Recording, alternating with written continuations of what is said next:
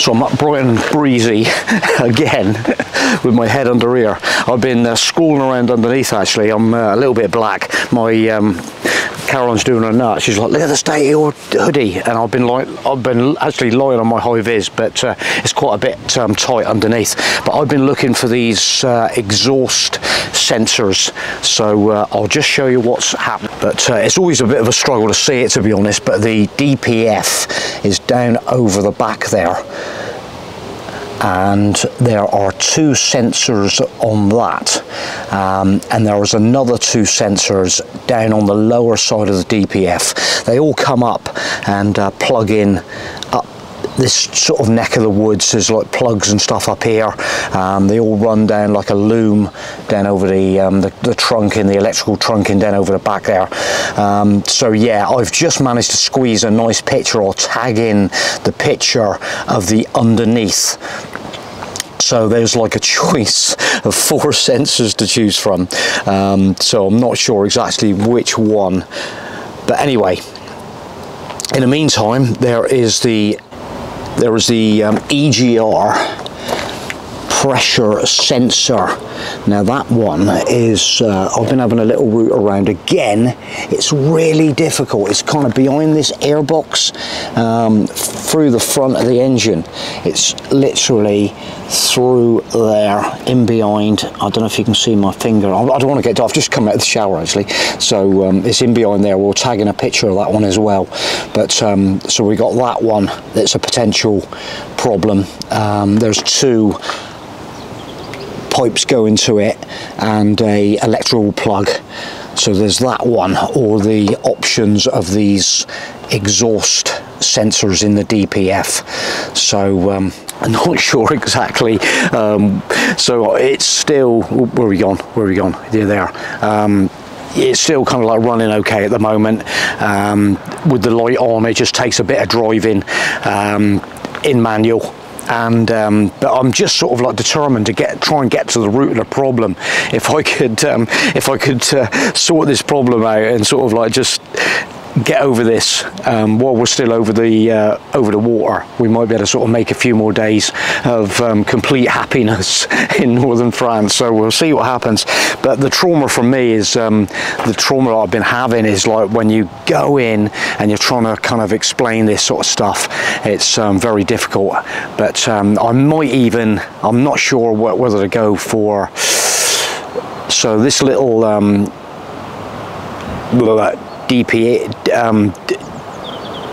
EGR control valve is like a Bosch one, so it's almost like a Bosch dealership, but the other ones I think are like Fiat really. But so see what happens later. One bonus we do have is the fact that we're in prime location here on this canal, and not only that, we've got a pack of bacon left in the freezer box in the back, so always a bonus. So that's good news. Another view of the camping car park here, and these places are just so neat, so neat. Look at this, look, they've got seating out here, tables, plenty of rubbish bins. I'm just going to come around this way with a camera. They've got all the recycling bins up through here, up to the lock up there. There's a little, we went up to the little bar and had a couple of beers last night, and right on the river. Look at this, right on this canal. Look at that, perfect.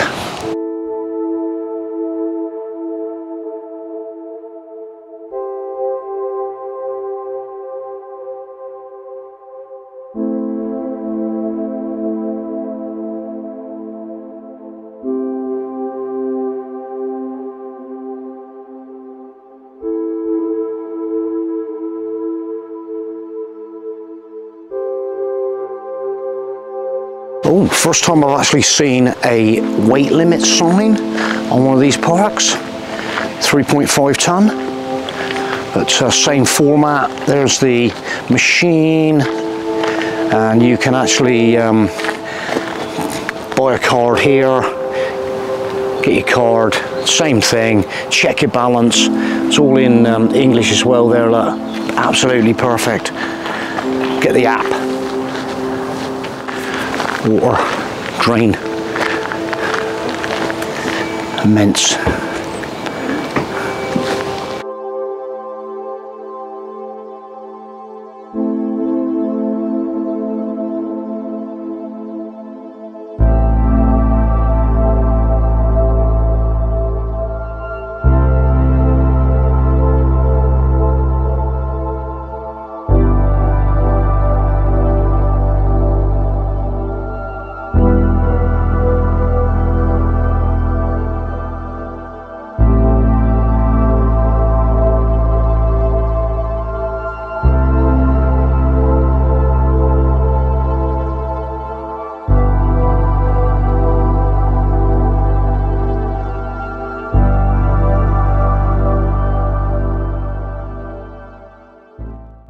French guy, I was just having a bit of a giggle with a French guy up there. He's got a fishing rod, and I went over and asked him what he's after. He's like, fish. But I just said, give us a shout if you winch out a big one. Boats. Down on the river. Canal, Joff, canal. Let's have a little look. See what's down here.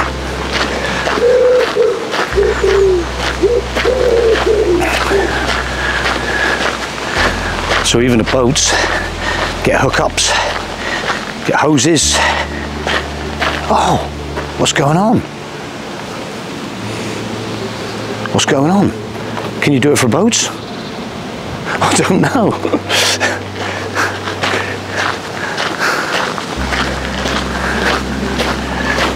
Camping car park for boats as well? I don't know. Let's mosey on a little bit further. Whoa. Oh, this is a funny looking one up here.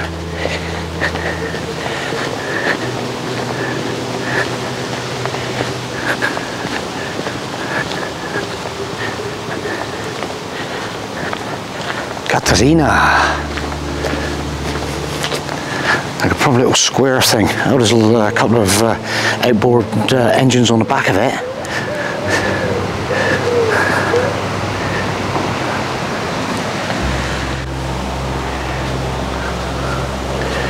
Right, I'm going to return to base because I think I'm going to probably be in trouble again otherwise. Got to get the bacon baguette going this morning.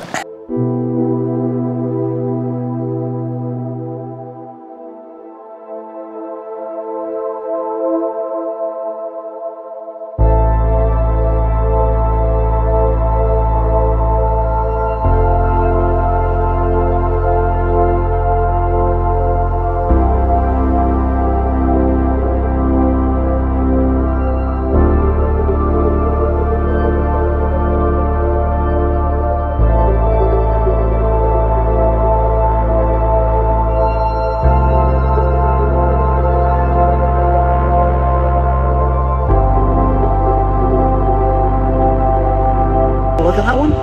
Look at that. Oh, so the guy that was doing the fishing got a nice little fish. Look, beautiful. Look at the colour of that. That's amazing. Yeah, so we just literally took the hook out and put it in this bucket, and it's happy as Larry. And later on, he will actually put it back in the canal. But, so he's just literally just catching a few fish. And then later on, put them back in.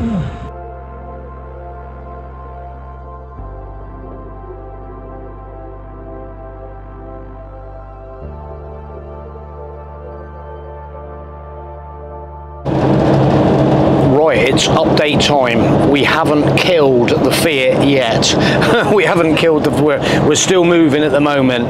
But anyway, it's been a bit of a roller coaster morning. Just to let you know what's actually going on now. If you've been following this ongoing story, we're just working back. Like I think we've been just over a week now with this fault, and it's been like... Nightmare. Anyway. So this morning in Namur, just south of Paris, at a little sort of, right, okay, let's have another reassess. We're just trying to keep the trip together if we possibly can, you know. And I thought, right, I found a place for automotive stuff, and it looked really, I rocked up, and then I got there and I thought, or is it just going to be like almost like a Whole Foods in England where they're just doing like bulbs and wipers and stuff. But anyway, I went in a bit optimistic. Right, guys, have you actually got an OBD reader? And he is like, come with me. One of these. Holy smoke. There is a God. Right, okay, so we now have our OBD reader. There was no choice. There was one only. It looked okay. So anyway, straight outside, right, let's get it plugged in, let's see what we got. Anyway, it's so we literally had a injector open circuit, supply open circuit. So okay, so we'll go for, was it a connection, is it dampness in the wiring loom or something like that? I was thinking back the day before we had the first occurrences, when we had the thunderstorm and we had hell of a lot of water running down over the front of the windscreen. So it was kind of like, you just keep sort of piecing these things together, thinking, has there water got in somewhere, like into one of the plugs or something like that? So anyway, I cleared it off, happy days, started up, it's gone. Holy smoke. Maybe it's just a stored fault. Fingers crossed. Right, let's get over, get some fuel, get the hell out, back on the péage. By the time I got to the fuel station, bing, back on. So it was a bit of like, bit of a wrencher. Anyway, we got back out on the motorway, and so obviously it can be a bit of a trauma at the best of times driving around the Paris periphery. I didn't do any filming. The censorship would have taken me too long. Honestly, it was like, oh my god. But anyway, so that was that. We got clear of that. We are 58 from Dieppe. We're heading up towards Rouen at the moment, and we're nearly ruined. Yeah, so that was that. I'm driving this thing in manual at the moment. If I sort of keep the pedal down, give it a bit of a key off when I need the power back on the slopes, it's the prime time. I'm just going past a truck, and now my power starts easing off. I'm going to have to dump a gear. Let's dump a gear. We'll give it a kick. See if we can retain some power. And there goes the bleep. And I think I'm just going to have to, hopefully I'm just going to keep the power on. I'm doing about equivalent to this lorry. I'm probably on about 56. I'm even with this lorry. I've just stopped again, so I'm kind of like, things are going through my mind. Open circuit, right? Let's get into the. Let's have a look at the injectors, the plugs on the injectors. So we've just pulled off into a services. I've got the headlight out again, got some plugs undone, got the cover off the top of the engine, undone all the injector plugs, WD'd them, hopefully still no joy. There is I might have another look later on. So yeah, that's the update at the moment anyway, so just to keep you informed on this ongoing saga. Catch you. Yeah, so anyway, the story continues. We are sadly back in Dieppe on the air, you know where we park in Dieppe. So but anyway, we're literally having this is literally motorhome life. We've just been bumped in the Wendy and John from Leicestershire with their chanson, and it ended up sort of just getting the drinks out, reliving it a little bit of all our adventures. These guys are on their way back tomorrow at 12 o'clock, and unfortunately so are we. I was really keeping my fingers crossed for another week in Normandy, just clinging on to the hope, but it looks like we're coming back to find somebody to sort our Fiat out in back in the UK. We're going Ford. They got a Ford. It's bloody reliable. Have you seen Trev Newbury? Have you seen this? He's got a bloody Ford without injector problems. So no, hopefully, yeah. Well, it's all hanging on a knife edge all the time with motorhome life. But anyway, we're sort of like I'm a little bit more happier now that it sort of ended the trip a little bit on a bit of a high note, really. Bugger the van, we don't care, you know. But, yes, we do. we do care, yeah. But yeah. But we've met so two lovely yeah, that's it. Yeah. And he was actually running caravan and camping club sites. He's an ex-warden. Look, a campsite warden. Whoa! Right, that's it from us. Cheers. Cheers. Bye bye. This video has an epilogue, and the epilogue is, I forgot to mention, look at Wendy's nose. She's had major stitches in her nose. E-scooter? Yes, due to a electric scooter. All right. But I could say that the healthcare that I was provided was brilliant in France. Yeah. Absolutely brilliant. And if you got your global health EHIC, like sort of European health insurance card. And they charge the NHS when you get the plan, which is brilliant. But what we're saying, her husband's going to take her stitches out for 5 minutes. He's got a pair of pliers in the back of his motorhome, but and then he might whip my injector out as well. But what we're saying is, e-scooters, be careful, folks, because you can seriously hurt yourself. Bye for now.